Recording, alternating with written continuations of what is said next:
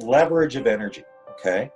So you can, and a person produces about 1/10 of a horsepower on a long-term sustained basis. So if you put a 1 horsepower, that's really small, right? 1 horsepower, that's really a small engine. You put that to work and you've all of a sudden freed up 10 people. What can they do? What can those 10 people do? Well, maybe they play music so that everybody else's day is great. Maybe one of them teaches kids.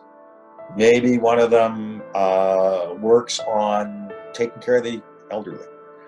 Whatever it is, energy leverage frees people up to make their lives better. And I don't imagine there's many people that really want to make lives worse.